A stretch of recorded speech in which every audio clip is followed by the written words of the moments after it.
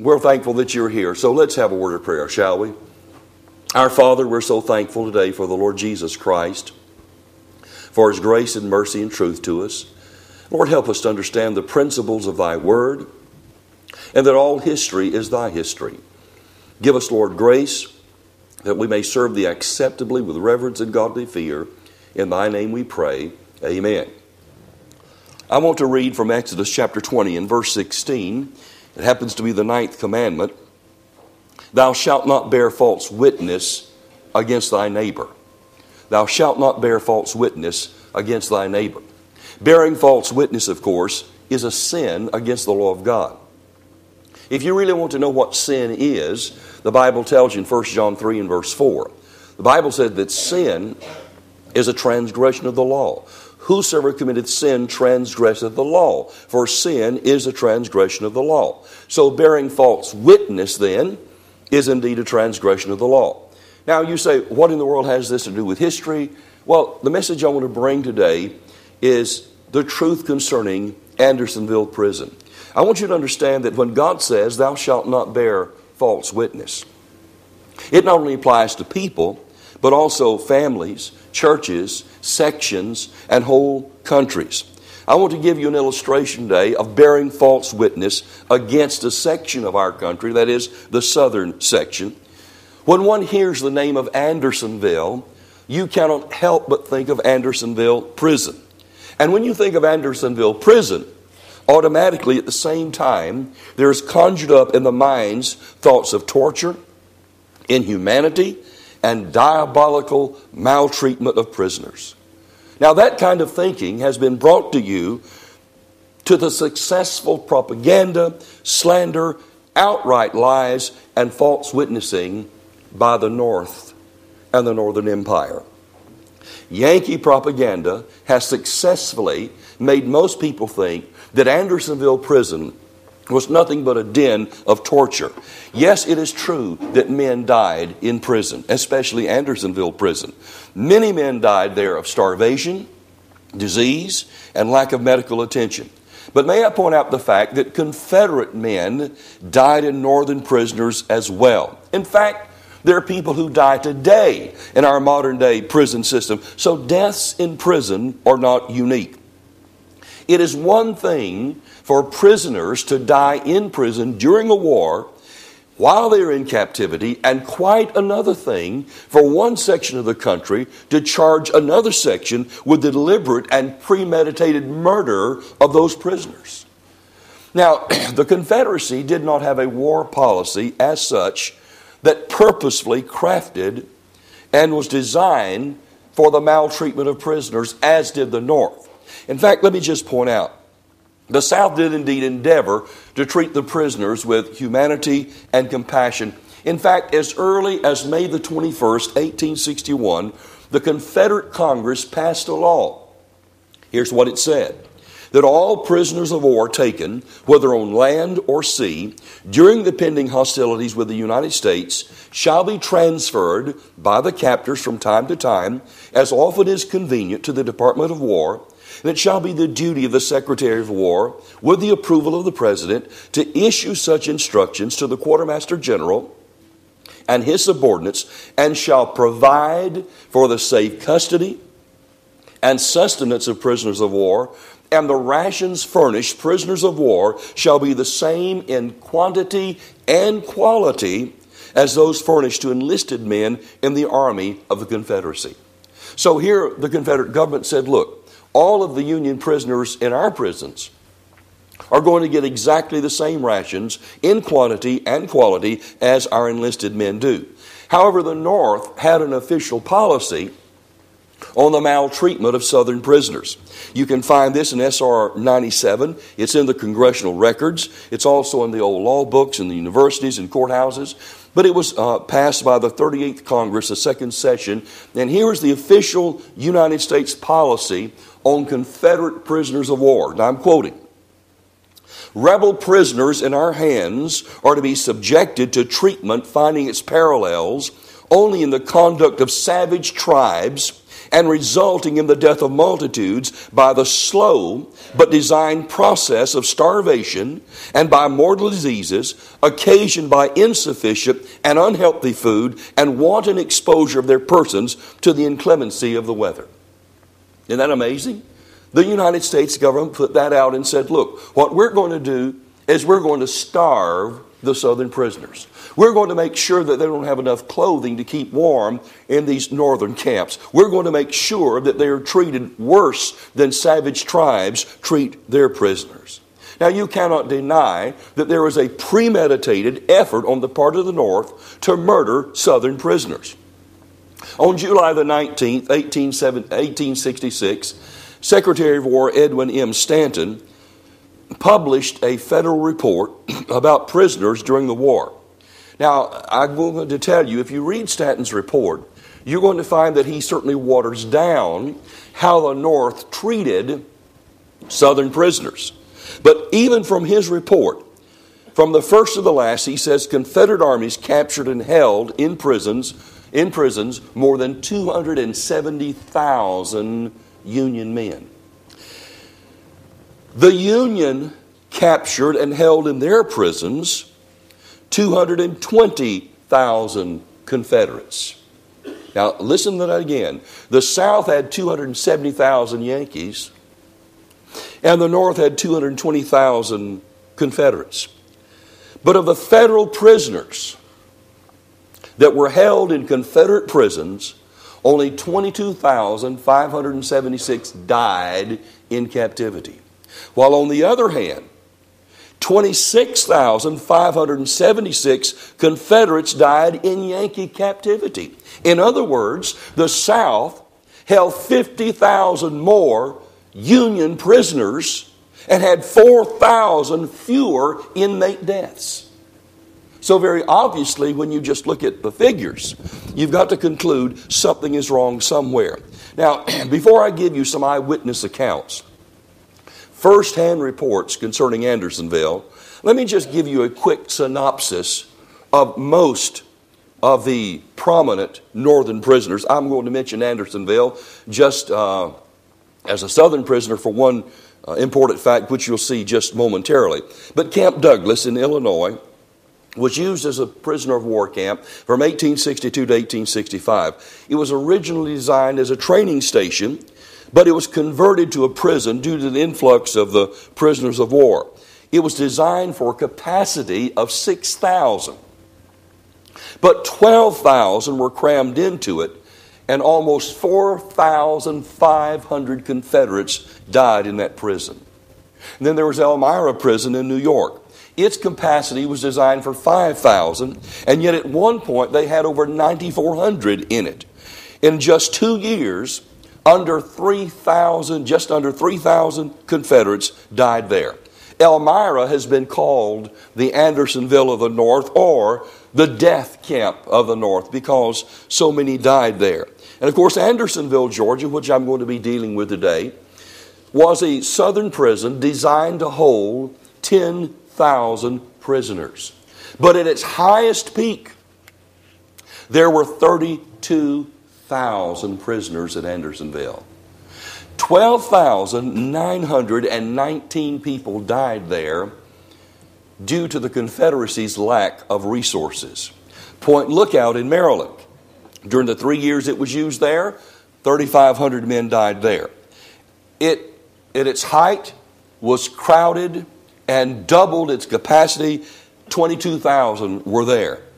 And then, of course, there was Camp Morton in Indiana. It was set up for 2,000, but it reached a height of 5,000. 1,700 Confederates died there. So when you start looking at all of these prisons around, you're going to find that every camp had prisoners who died. Reverend William Brown of the Central Presbyterian wrote this, and talking about the Confederate prison camps, he said this: "So far as the intentions and orders of the Confederate government were concerned, no blame can rest upon it. The places selected were healthy. In fact, that's one reason Andersonville was selected. It was out of the way, it was healthy, it had a lot of springs there. He says, The places selected were healthy, and the food and medicines ordered were the same as those assigned to our own soldiers and hospitals. The fate of prisoners, especially if the number be large, is generally and unavoidably a hard one.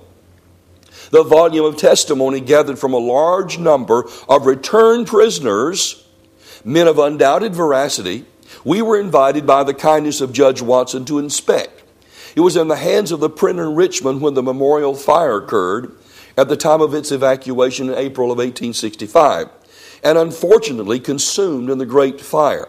But Camp Douglas, Rock Island, Johnson's Island, Elmira, Fort Delaware, and other federal prisons, could they find a tongue, would tell a tale of horror that should forever silence all the clamor about Libby Prison, Belle Island, and Andersonville. So here was a man saying, look, it was far, far worse in those Yankee prisons than it ever was at Andersonville. So if the truth was actually known, if the truth was actually exposed, it was a whole lot worse for the Confederate prisoners held in Yankee prisons than it was for Yankees held in Southern prisons. And I can assure you, as bad as Andersonville was, and it was bad, but as bad as it was, Andersonville would probably look like a Sunday school picnic when compared to some of the atrocities and horrors of northern prisoners. And why am I saying that? Because the horrors at Andersonville were mainly produced by the Lincoln administration. You say, how in the world can you say that? Well, you will find out in just a moment. You could accurately say that all prisons in the North and the prisons in the South were basically hellholes. But there is a difference between having the food and materials and medicine to prevent a hellhole, and someone then deliberately withholding food and clothing and medicine in order to create a hellhole. In fact, when you talk about Andersonville, you're going to find that the guards suffered just as greatly as the prisoners did during that time. In fact, I'm going to take some eyewitness accounts. I'm going to take some accounts of individuals who lived through Andersonville and tell you what they had to say.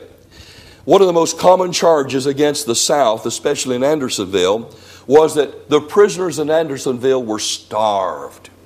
In other words, they did not have food given to them. The food was withheld. In fact, all you have to do is go online or buy books and look at the pictures of some of those prisoners at Andersonville, and man, you can say, man, they were starved. Look at them.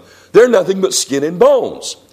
But it was not just prisoners who died of malnutrition in Andersonville. The Confederate guards also died of malnutrition in Andersonville. The testimony of Dr. Isaiah H. White, who was a surgeon in the Confederate Army, as to the treatment of prisoners, he says this: in refutation of the charge that prisoners were starved, let it be noted that the Confederate Congress in May 1861 passed a bill providing that the rations furnished to prisoners of war should be the same in quality and quantity as those issued to the enlisted men in the Army of the Confederacy. And the prisoners at Andersonville received the same rations that were furnished to the Confederate Guard. That this was sometimes scant, every old rebel in the field can testify, but this was due to the poverty that existed in the South. Now, there were men in the North and the South who served and lived at Andersonville and through Andersonville. One of those men was Lemuel Madison Park. And Lemuel Park was a Confederate soldier who worked there at Andersonville. And he says this, and by the way, in Ohio, and what he's going to demonstrate and explain, he toured Ohio. And in Ohio, they had a historical exhibit of how prisoners were treated at Andersonville. And they had these little tiny portions of 3 or 4 peas and a tiny little piece of bread, and said this was the daily ration given to the prisoners at Andersonville. And here's what Park says: I was for 3 months a clerk in the commissary department at Andersonville, and it was my business to weigh out rations to the guards and prisoners alike. And I solemnly assert, or I solemnly swear, that the prisoners got ounce for ounce and pound for pound of the same quantity and quality of food as did the guards. The state authorities of Ohio ought to blush at thus traducing and slandering a fallen foe, and never in the first instance to have placed on exhibition for preservation of truth this fabrication of partisan hate. No Andersonville prisoner, unless he were lost to all sense of honor and shame, could make such a statement as that the rations were no more than the specimens shown. So he said, look, I know better. I was there in the commissary department. I weighed out those rations to the northern prisoners as well as the southern guards. Now, Mr. John F. Frost was a prisoner at Andersonville. He survived Andersonville. And here is his firsthand testimony. And I really like the way he concludes his testimony. Listen, he says, I was orderly of Captain Folger's company, 19th Maine, and was made prisoner at Petersburg in June 1864, and was at Andersonville 11 months, or until the war ended. There was suffering among the men who were sick from the lack of medicines and delicacies, but all had their rations as fully and regularly as did the Confederate Guard. Remember now, this is a Yankee prisoner. There were times of scarcity when supply trains were cut off by federal forces. And at such times, I've known the guards, the Confederate guards, to offer to buy rations for the prisoners, being very short themselves. On these occasions, the guards would take a portion of their scanty supplies from the people of the country to feed the prisoners. The rebels were anxious to effect an exchange and to get the prisoners off their hands. But it was reported and believed among the prisoners that the federal authorities refused. At one time, I was with a detail of 3,000 prisoners who were marched 200 miles to the coast to be exchanged. And it was declined by the federal authorities. And as reported, we marched back with no enviable feelings. I believe that the largest share of the responsibility for the sufferings in that prison belonged to our own government. But I believe the Confederate authorities did as well as they could for the prisoners in the matter of clothing, provisions, and medicines. This was a prisoner. Now listen to how he concludes his report. This, let it be remembered, is not the talk of a designing politician who stayed safely at home, but the testimony of a soldier of good record from an actual experience of 11 months in Andersonville prison.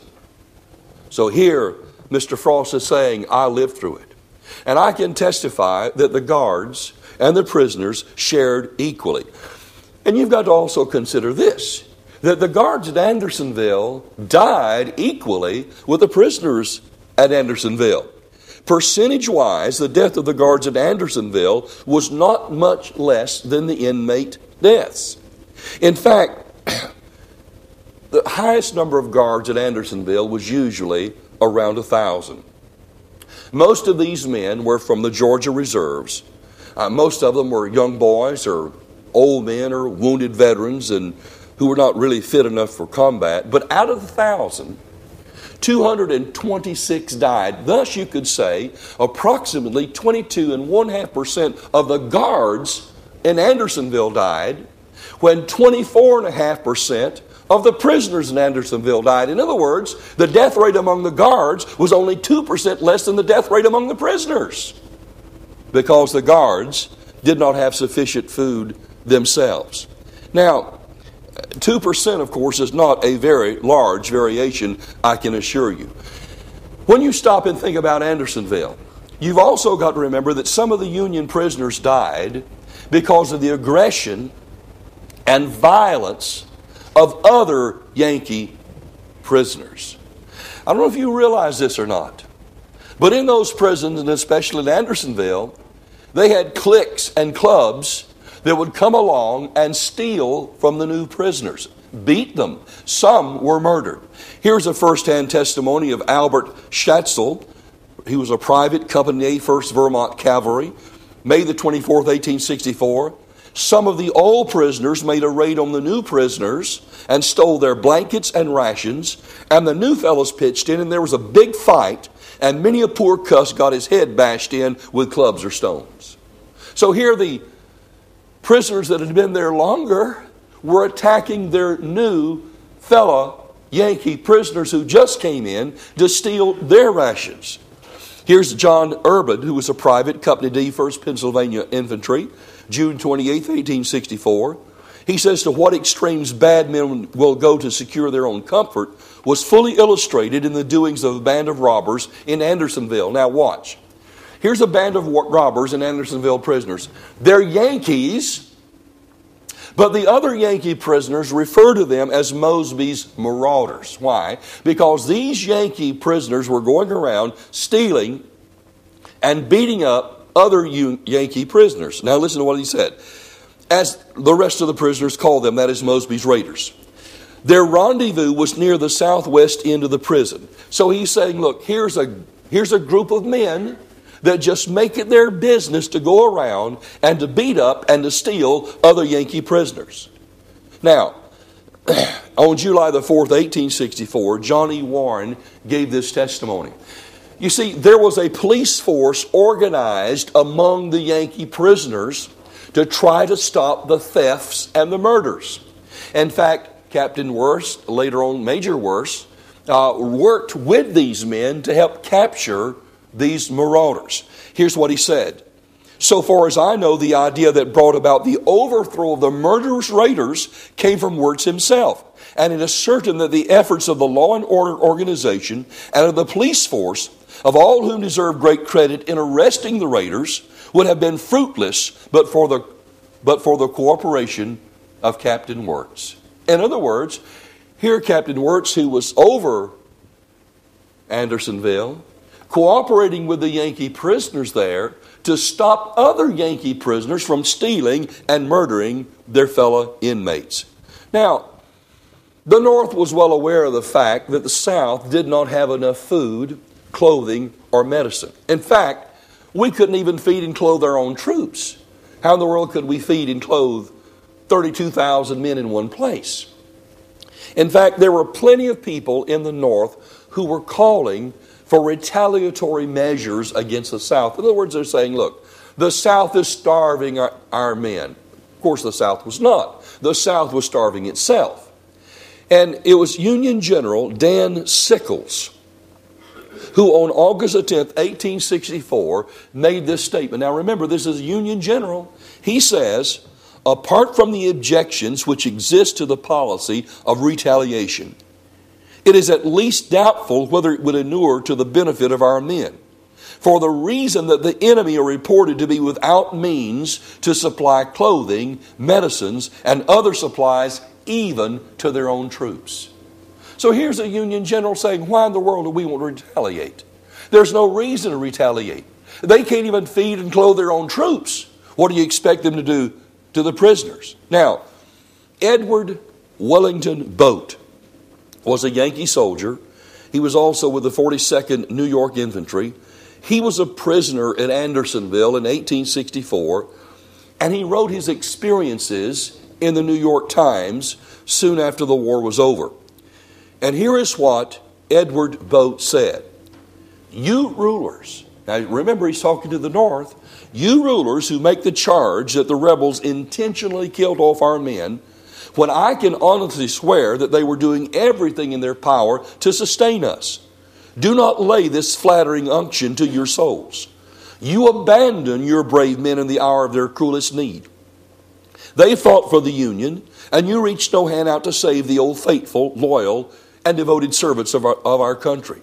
You may try to shift the blame from your own shoulders, but posterity will saddle the responsibility where it justly belongs. So here then is another Andersonville prisoner saying, look, the problem that we were having in Andersonville was from the Lincoln administration. It was from the rulers up there. In Rock Island prisoner of war camp, a northern camp who held Confederate soldiers, John A. Bateson was a soldier there. His testimony is vouchsafed by a district judge, and here is what he said concerning how Rock Island treated Confederate prisoners. And I'm quoting. He says, during a period of 10 months, I was a member of the garrison of the Rock Island military prison. There were confined there about 10,000 men. These men were retained in a famishing, that is a starving condition, by order of Edwin M. Stanton, Secretary of War. That order was approved by Abraham Lincoln. It was read before the ensign garrison of the prison sometime January 1864. It was read at assembly for duty on the 2nd in front of the prison. It went into effect the following day. It continued in force until the expiration of my term of service, which was the close of the war. Now listen to what he says. At the end of the war, Colonel Hoffman proudly turned over to the federal government $1.8 million, representing what he had saved from his budget and accumulated in the prison funds by reducing the rations of the prisoners. In other prisons, this accumulation of money often led to graft and corruption among prison officials. As Union authorities received reports of hunger and suffering among their men in Confederate hands, they instituted a policy of retaliation. From 1864 to 1865, Colonel Hoffman, backed by General Meigs, the quartermaster, and Edwin M. Stanton, intended to treat Confederate prisoners of war as they believed the Confederate government was treating Union captives. Hoffman ordered a further reduction of rations, reduced or restricted sutlers' access to the prisoners, and eliminated the receipt of food packages from home. The result was an increase in disease from malnutrition as well as starvation. So here's a soldier out Rock Island saying, I can testify to the fact Edwin M. Stanton, General Meigs, Abraham Lincoln purposefully, deliberately starved the prisoners of the South. And when he can turn back over $1.8 million from money that was given to buy food for Southern prisoners, would you like to have a guess at what $1.8 million would be today in today's money? Back then, $1.8 million would have probably been in gold. So here he is purposefully and deliberately starving Southern prisoners. You see, the South had run out of food. The Union Army had burned homes, torched crops, shot the livestock. No medicine could be obtained practically at any price. You remember Sheridan said that he was going to torch and burn the Shenandoah Valley so that if a crow flew over it, he'd have to carry his own food because there'd be nothing there for the crow to find. Although the South was basically broke and had no food and no medical supplies, the North had plenty of food, plenty of supplies, and plenty of money. Yet they were starving Confederate prisoners. Dr. Stevenson, who was a Confederate surgeon and doctor, wrote this. He said the greatest difficulty was experienced in procuring medicines and anti-scorbutics, which was a treatment for scurvy. These were made contraband of war by the federal government. And then he goes on to say that the most rigid discipline failed to make the prisoners pay that attention to cleanliness which was absolutely necessary. So what did the federal government do? They made any medicine, anything needed to treat their own men as a contraband of war. Now, when you look at the pictures of those emaciated men at Andersonville prison, and when you think that Andersonville was designed to hold 10,000 men, and yet at its height it held approximately 32,000 men, you have to stop and ask yourself this question. Was the South fighting that well? Were we really capturing that many prisoners at that time? I mean, if we weren't, how in the world did that prison camp go to 32,000 men? Well, there's an answer to that. The reason the South held so many prisoners was because the North refused to exchange prisoners. The Lincoln government refused to accept and care for their own men. By June of 1864, they had finished or had just ended exchanging prisoners. The Union had greater manpower, they had greater weaponry, they had greater finance, they had everything. And they decided, look, we don't need to exchange prisoners with the South. I'm going to give you firsthand quotes. Here's Union Brigadier General Seymour regarding the exchange of prisoners for Andersonville. Here's what he said, and not just Andersonville, but all Southern prisons. He said, the Southern authorities are exceedingly desirous of an immediate change of prisoners. Their urgency is unbounded, but it is the poorest policy for our government to deliver them 40,000 prisoners, better fed and clothed than ever before in their lives, in good condition for the field, while the United States received in return an equal number of men worn out with privations and neglect, barely able to walk and drawing their last breath, and unfit to take the field as soldiers. It is much wiser to leave the prisoners where they are.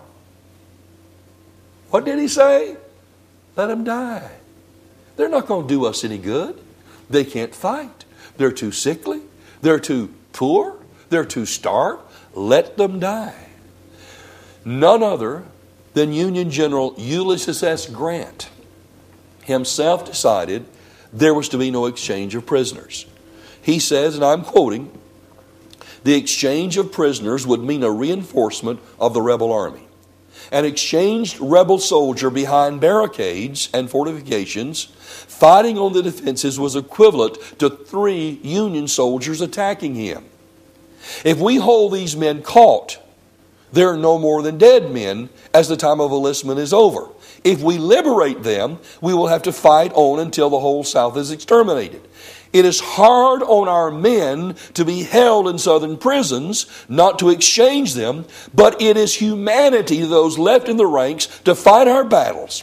At this particular time, to release all rebel prisoners in the North would ensure Sherman's defeat and would compromise our safety here.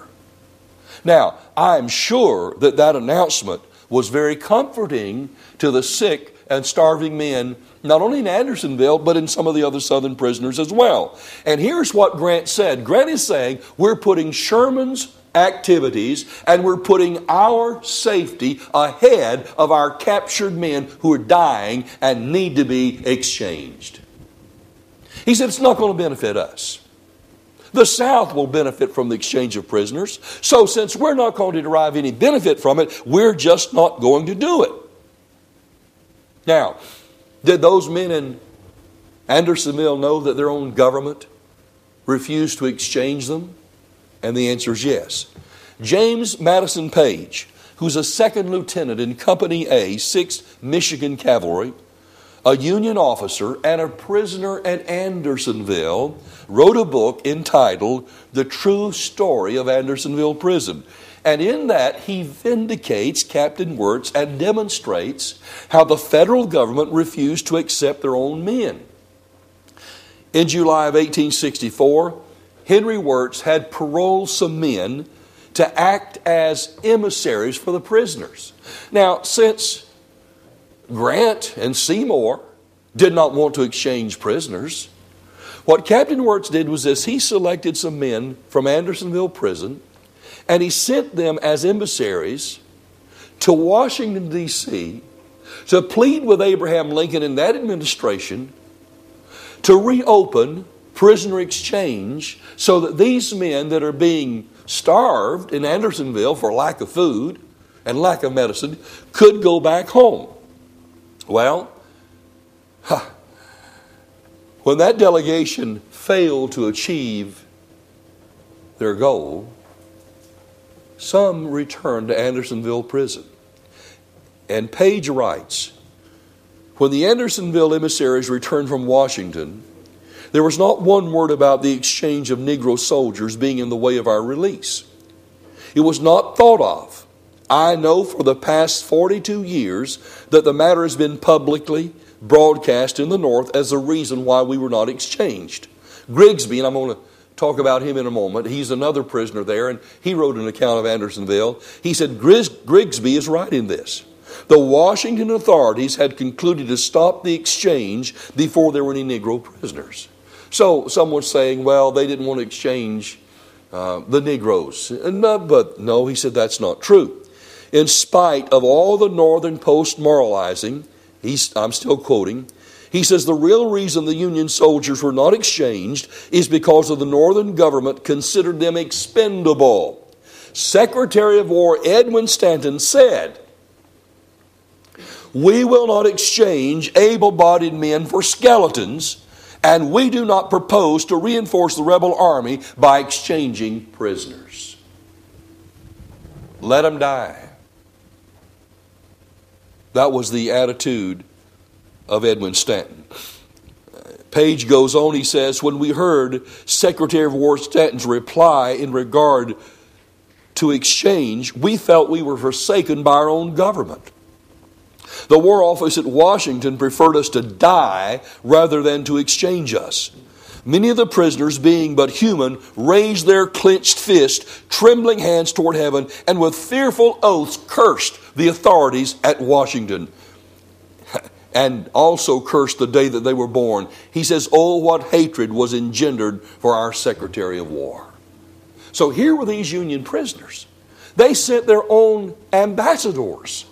And Lincoln and his administration refused to hear those prisoners. They carried a petition signed by practically every prisoner in Andersonville.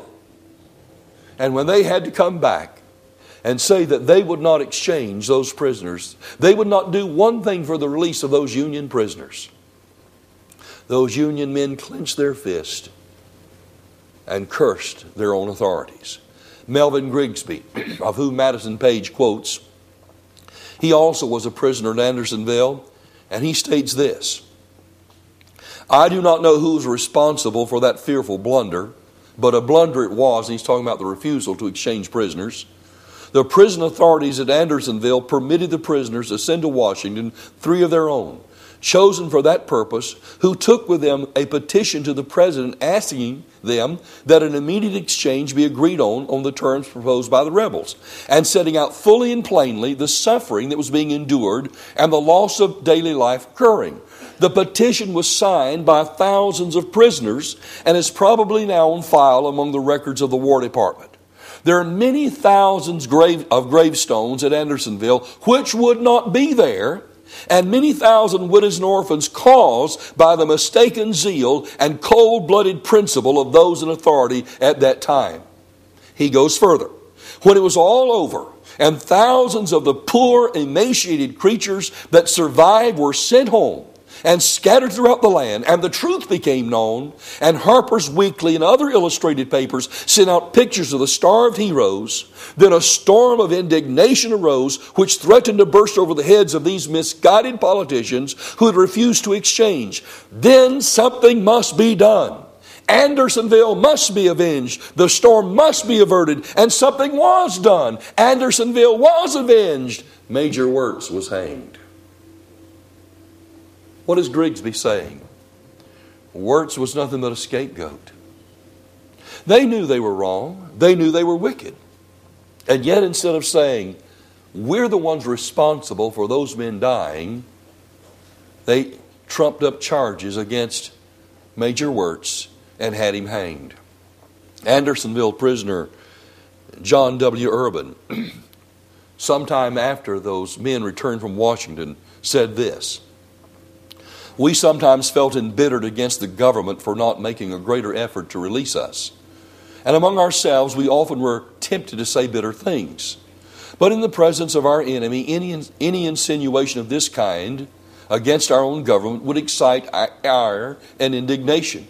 It was a sad fact, however, that hundreds died feeling in their hearts that the government they loved so well and fought so hard to save was indifferent to their sad fate." Isn't that amazing? Well, one of the orders that General Ulysses S. Grant wrote, he was encouraging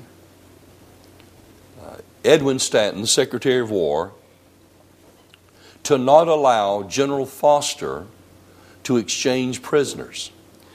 This order is dated August the 21st, 1864, and here is what Ulysses S. Grant states to Edwin Stanton. He says, "Please inform General Foster that under no circumstances will he be authorized to make an exchange of prisoners of war. Exchanges simply reinforce the enemy at once, while we do not get the benefit for 2 or 3 months and lose the majority entirely. I telegraphed this from just hearing that some 500 to 600 prisoners had been sent to General Foster, U.S. Grant, Lieutenant General.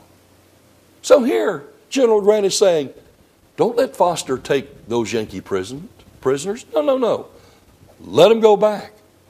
Dr. Isaiah H. White, who's a surgeon with the Confederate Army, also says this from the private journal of this Confederate officer. This is just mind-boggling. He said at one time an order came to Camp Lawton, which was in Millen, Georgia.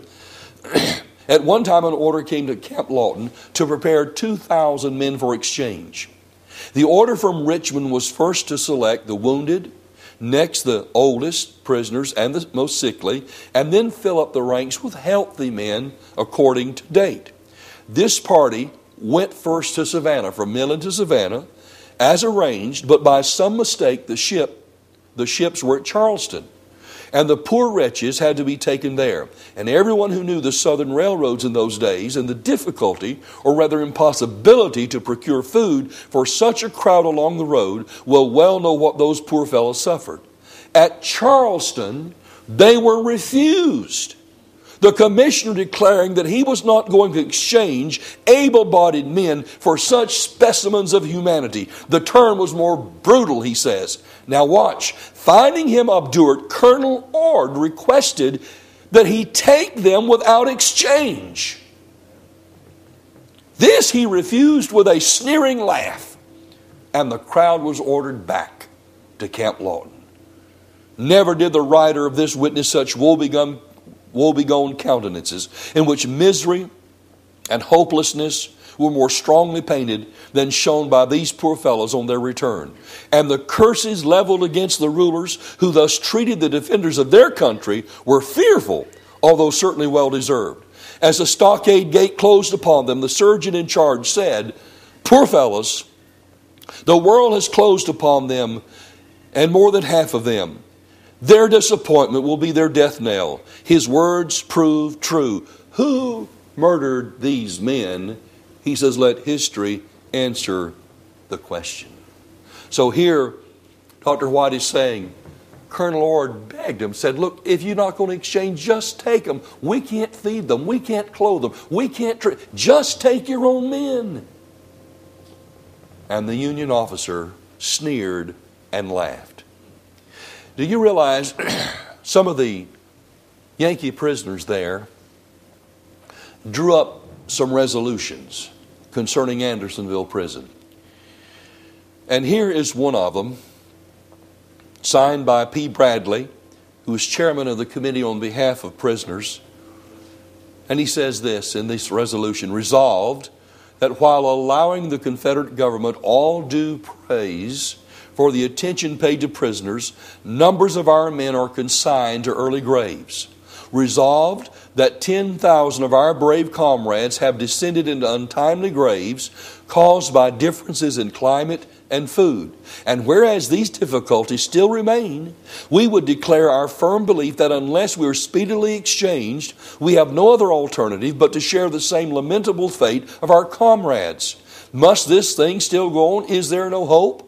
Resolved, we have suffered patiently and are still willing to suffer if by so doing we can benefit the country. But we most respectfully beg leave to say that while we are willing to suffer for our country, we're not willing to suffer for any party or clique to the detriment of our families and our country. Isn't that interesting? They said while praising the Confederate government.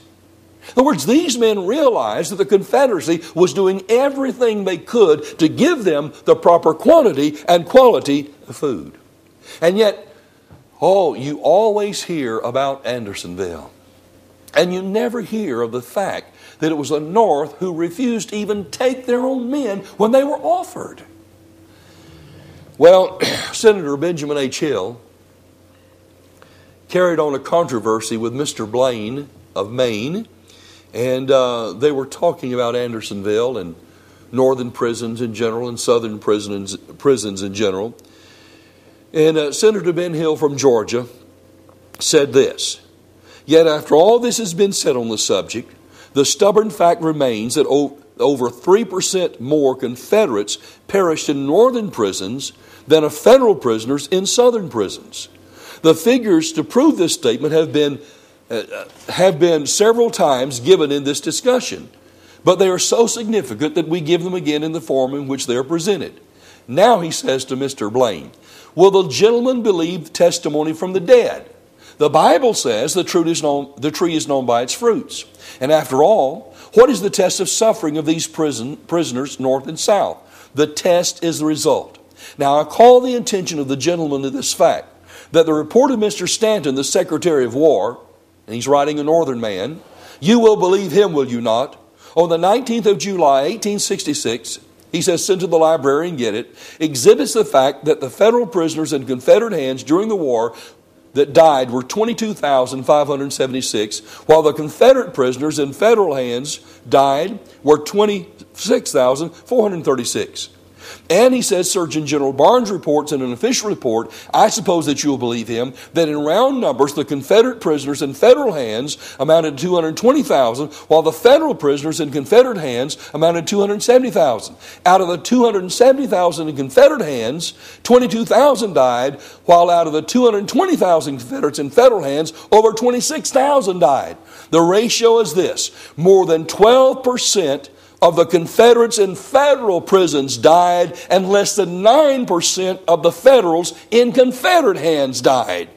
What is the logic of these facts according to the gentleman from Maine? I scorn, he says, to charge murder upon the officials of northern prisoners as the gentleman has done upon the Confederate prison epistles. So, Ben Hill says, look, if you want facts, let's deal with facts. More Confederates died in Union hands than Union prisoners did in Confederate hands, and the Confederates still had 50,000 more prisoners. Bearing false witness is wrong. I don't care if you're doing it as an individual, as a family, as a church, as a state, as a nation. It doesn't matter. Bearing false witness is wicked and wrong, regardless of whom, what, when, and where the sin is committed. Now let me just try to tie this together for you and show you what happens when you begin to bear false witness. Of course, Major Wirtz was lied about. He was slandered. He was regarded as a monster. And to avenge Andersonville, they had to try General Wirtz and find him, or Major Wirtz, and find him guilty and have him hanged. The one who gave the most damning testimony at Major Wirtz's trial, and by the way, like James Madison Page and some of these other men, they would not allow them to testify on behalf of Major Wirtz. Okay? But the man who gave the most damning testimony against Major Wirtz was a man by the name of Felix Delabaume. Now, Delabaume was the only witness who said that he could identify a victim by name that Major Wirtz just shot and killed. Wow. So here is an eyewitness. Here's a man that can say, I saw Major Wirtz shoot this man and murder him, and I can give you his name. Now that's a rather damning testimony. And yet Felix Delabaume, who is testifying against Major Wirtz at his trial. Delabaume, by the way, claimed to be a Frenchman, and he claimed to be a descendant of Lafayette. But after the trial, and after Major Wirtz was hanged, Felix Delabaume was found out to be Felix Oser. Felix Oser was born in Saxony, Prussia, and lied to help conceal the fact that he was a deserter from the 7th New York Volunteers and had deserted during the war. Oser had never set foot in Andersonville prison. And yet he testified that he could give the name of a man that he knew firsthand that Major Wirtz shot and murdered. Wow. This man's testimony was so believed due to his skillfulness as an orator. He so impressed the commission that was investigating Major Wirtz that he was given a written commendation signed by all the members of the commission concerning his testimony. He was also appointed a position in the Department of Interior before the trial ever ended. And 11 days after Major Wirtz was hanged, it was found that this man had perjured himself. He not only did not know Major Wirtz, he not only did not see Major Wirtz shoot anybody or know anybody that he had shot, he was never even at Andersonville.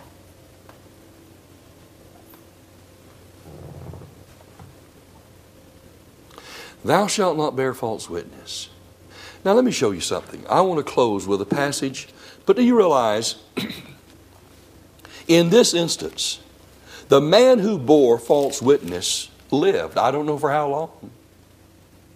The man who had the false witness borne against him died. But you know what God says? Listen to this. Deuteronomy 19 verse 17. Then both the men between whom the controversy is shall stand before the Lord, before the priests and the judges, which shall be in those days. And the judges shall make diligent inquisition. And behold, if the witness be a false witness, and hath testified falsely against his brother, then shall you do unto him as he thought to have done unto his brother. So shalt thou put evil away from among you. Here was a man who bore false testimony against an innocent, and I might add, a very godly man, and had that man hanged for something that he did not do. And do you realize what has happened to our history is it has been rewritten by the victor. And you are hearing all kinds of propaganda and all kinds of lies and slanders against Major Wirtz, against Andersonville, against the Confederacy, against the South. And it is exactly what I just said. It is false witness. It is lies. The truth is this. Andersonville did have men that died. Yes, they died of starvation. They died of malnourishment. They died of lack of medical supplies. There's numerous reasons why they died. But the main failure, the main charge has to be laid at their own government because the federal government refused to take the prisoners even when they were offered without exchange. And they said, we can get along better without them than we can with them. You keep them, let them die. Thou shalt not bear false witness. Let's pray. Father, we're so thankful today for Jesus Christ. We're thankful for truth, Lord. Thy word is truth. And all history is your history. And Lord, we just ask you, we beg of you today, to help us not be led astray by false accusations and lies and slander and innuendos. Give us grace, Lord, to check the facts for ourselves that we may know and understand. And give us, Lord, grace to serve Thee acceptably with reverence and godly fear. Help us, Lord, as we continue this day. May we honor those men who indeed fought for truth and righteousness and stood for Thy word. Thank you for your grace and mercy. In Christ's name, amen. Amen.